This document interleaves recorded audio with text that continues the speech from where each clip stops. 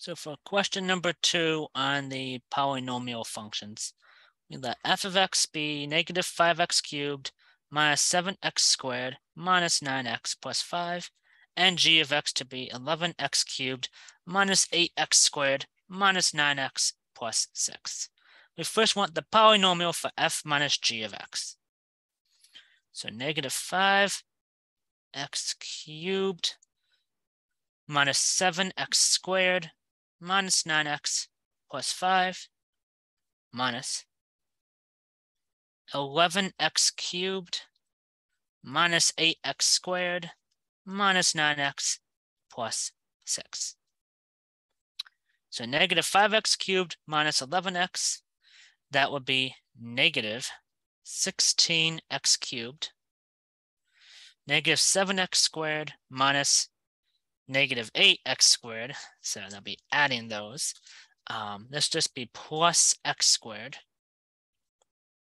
negative 9x minus negative 9x. Those just cancel out. And then 5 minus 6, this would be negative 1. So negative 16x cubed plus x squared minus 1. And then to put negative 2 into that difference we just found. So negative 16 times negative 2 cubed plus negative 2 squared minus 1.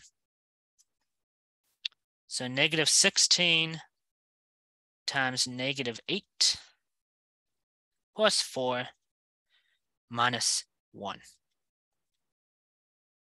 So negative 16 times negative 8 is going to be a positive. We're going to have for this 128 plus 4 minus 1.